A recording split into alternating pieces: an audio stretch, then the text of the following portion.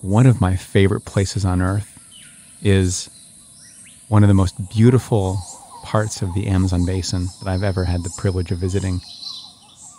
There's a national forest right next to the Tapajós River, and it's a place we've long studied in the central Brazilian Amazon. Inside the national forest, we've built a tower that allows you to walk up 150 feet into the air. As you walk the steps of this metal tower, you finally step out into the sunlight on the top of the canopy. You're surrounded by an ocean of green. And in every direction you look, you're seeing the vivid colors of the tropical rainforest canopy. It's really striking to me to be able to feel so immersed in that environment from the forest floor all the way to the canopy. And if you're sitting there at sunset, when the macaws are coming into roost, and the monkeys are making their last calls for friends or food, it's a really peaceful and alive place. It just reminds us that there are fascinating things yet to discover on our planet.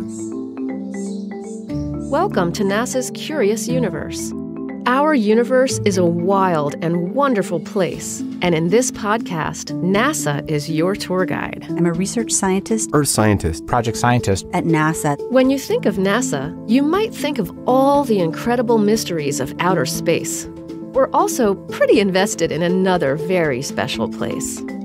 I'm Patty Boyd, and in this episode, join me on an exploration of one of the most fascinating places in the solar system, Earth.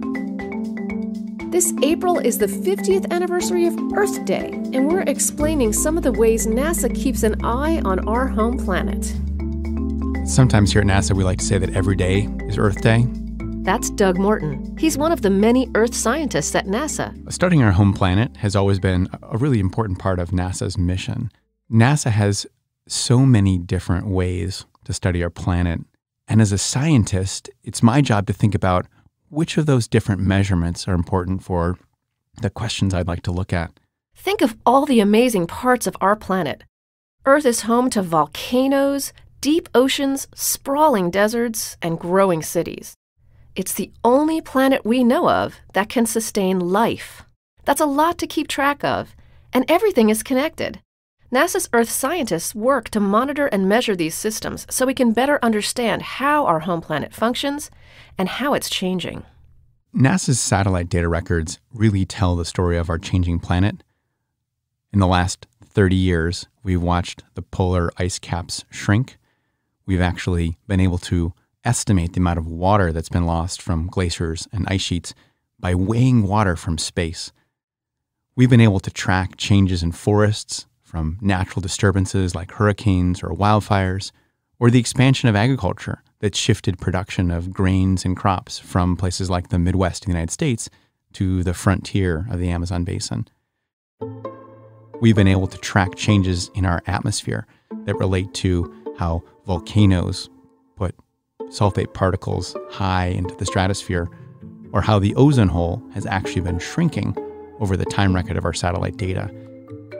Each of these scientific discoveries really depends on having a knowledge of our home planet, as well as the information and the regular, carefully calibrated and collected measurements we take from space to track those changes over time. Those carefully calibrated measurements can help scientists like Doug gather information about our planet and predict patterns for the future. From space, NASA has a really unique role to play in terms of how we understand our home planet.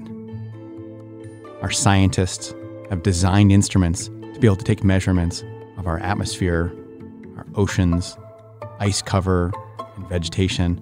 And as we put those pieces of the puzzle together, we're able to look at our entire Earth as a system and all of its complexity. NASA has a global view of living ecosystems, both on land and in the sea, something made possible by satellites. With that view, we can see the effects of our changing planet on the life cycles of things like forests and plants. We can even track wildfire outbreaks in remote areas, sometimes before first responders on the ground. NASA Earth scientists study all sorts of things. One of my areas of research is how wildfires are changing our planet.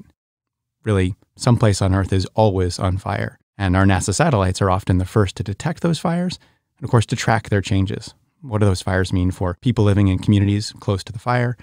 Where does the smoke from those fires go? And how might it impact people living in cities far away, as well as the greenhouse gases that build up in our atmosphere? We can understand a lot about Earth from space. We can use scientific instruments to help us learn about things like air pollution. Anne-Marie Eldering, a scientist at NASA's Jet Propulsion Laboratory in Pasadena, California, works on one of those tools. A lot of folks know about the NASA work focused on solar system and Mars and planets, and they don't realize how much we're doing about our home planet. The International Space Station has been flying around our Earth for quite some time, but people maybe don't know too much about what's going on up there. I'm the project scientist on the Orbiting Carbon Observatory 3. That's an instrument that's installed on the International Space Station to measure carbon dioxide around the globe. Before she came to NASA to work as an Earth scientist, Anne-Marie wanted to be an engineer. It's only when I came out to Los Angeles and saw the beautiful smog that was here in the 1980s did I realize, you know what, air pollution is my calling. It felt exciting because it was a tangible problem I could see, and the questions we were going to answer were actually going to make an impact. There's sort of 2 or 3 things that are most critical to the work that we do, and one of those is the measurements from our instrument, from OCO3. What we look at is we see that sunlight is gone through the Earth's atmosphere, reflected off of the Earth's surface, and then comes back to our instrument. And so we measure this amount of light, and every molecule in the world interacts with light in a very unique way. So if you measure the light really carefully, you can learn about how much carbon dioxide was in the atmosphere. With this technology, scientists can get a deeper look at complex gas mixtures and particles that could be harmful to human health. They can figure out the sources of dangerous air quality and how to improve it. Scientists aren't just interested in surveilling the planet, they want to be able to use the information gathered to look towards the future.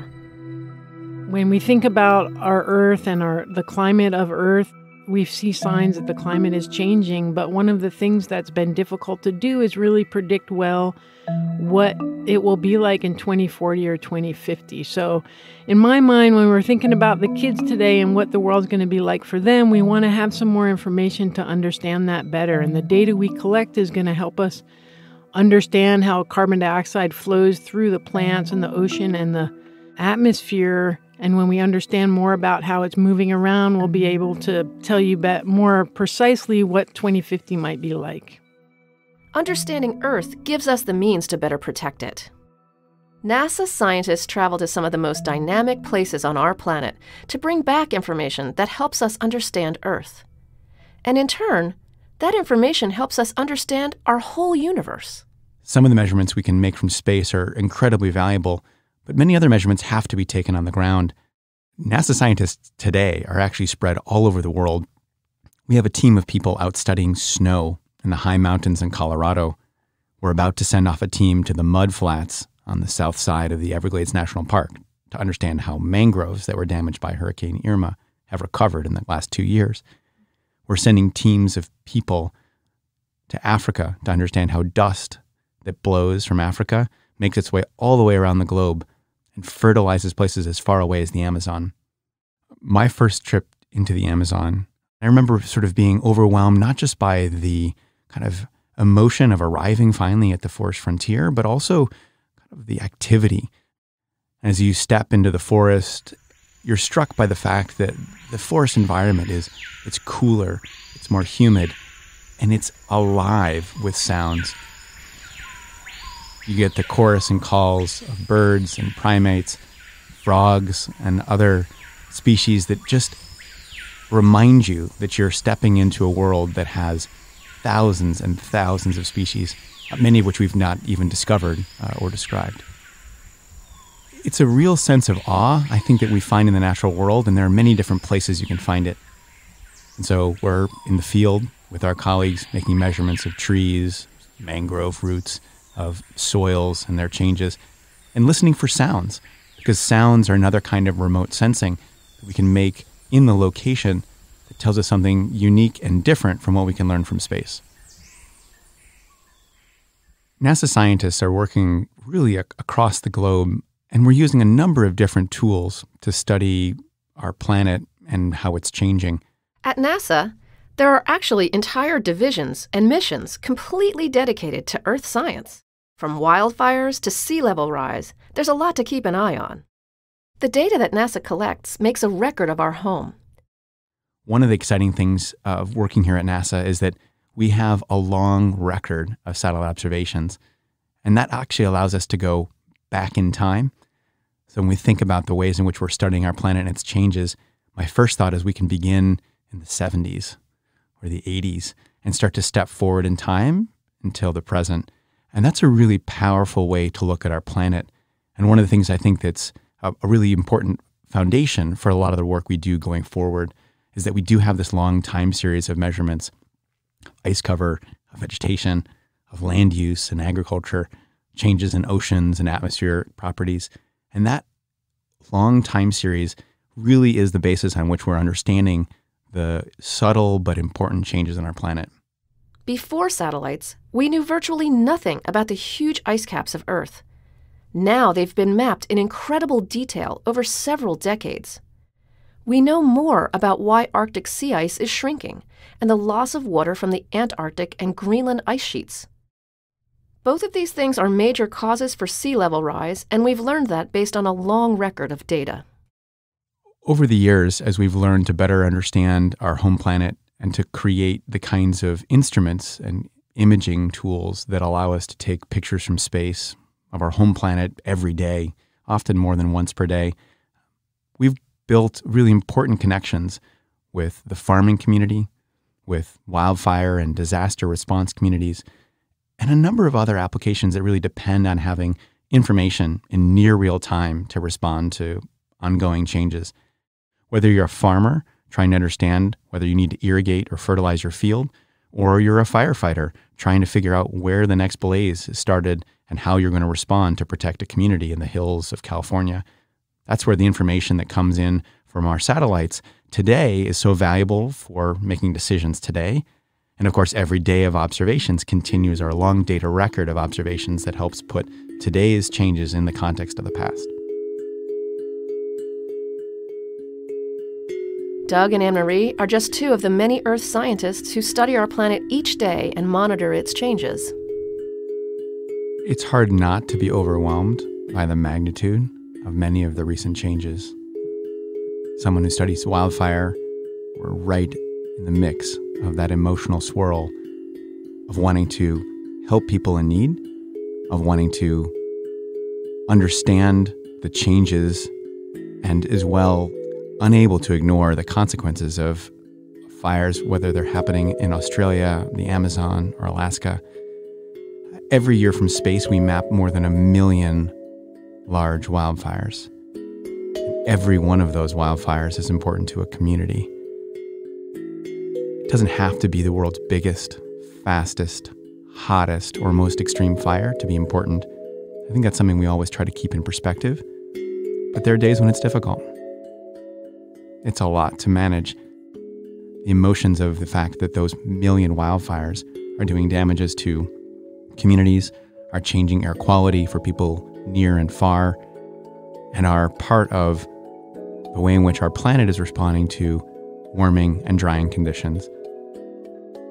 You know, by nature, I'm actually a fairly optimistic person. I always somehow managed to find a way to think, well, there's an opportunity for change, an opportunity to advance, and that's the road we're going to take. Certainly when you study things like climate and air pollution, you can see the change over time, and there's some things that we see improving, and there's some things that aren't really improving. But I feel like people are engaged in these questions. They're thinking about the choices they make and the impact it has. So I remain optimistic that people want to learn, they want to understand, and they want to make a good decision in the big picture. And I think it's important to remember that there are scientists at NASA and really across the world whose primary goal is to keep tabs on what's happening on Earth every day. I think that's reassuring. It's exciting to have a momentous occasion like the 50th celebration of Earth Day, I think to really look back at how much we've learned over those 50 years and how much we have yet to do in terms of our collective action in safeguarding our home planet. It's really exciting to think about what we'll learn and do over the next 10, 20, or 50 years. In a way, it's almost impossible to imagine, and I think that's the exciting part about working at a place like NASA, where we're always thinking about the future and where the possibilities seem pretty endless. Earth is a truly incredible place, and seeing our planet from space gave us a new appreciation of it. In 1968, astronauts on board Apollo 8 were orbiting our moon when they spotted something incredible on the horizon. Oh my God, look at that picture over there. A bright blue marble rising over the dusty lunar surface. This is Earth coming up. Wow, that's pretty. That voice? It's astronaut Bill Anders. Is that a color film, Jim? He doesn't know it yet, but he's about to take one of the most iconic photos of all time. Give me a roll of color quick. Oh man, that's great. Where is it? Quick. Earthrise. A reminder that we're all in this together. On this Earth Day, it's important to remember how special our planet really is. After all, we only have one. It's amazing when you stop and think about it, the variety of life forms that exist and the temperatures that are perfect for us and the way the atmosphere protects us from the UV radiation. I mean, it's really actually pretty astounding that the Earth creates this habitat where we and all the life forms of the Earth can exist. What a wonder.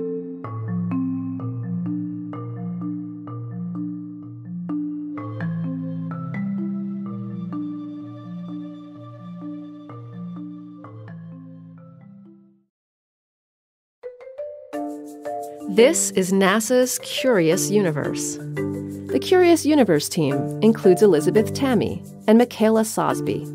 Our executive producer is Katie Atkinson. Special thanks to Leslie Mullen, Colin McNutt, Michael Pallas, and Danielle Rappaport. If you like this Curious Universe episode, please let us know by leaving a review or tweeting about the show at NASA. Take a deeper dive by checking out the show notes. Join us next week as we explore a historic NASA mission, the Hubble Space Telescope, our window to the stars.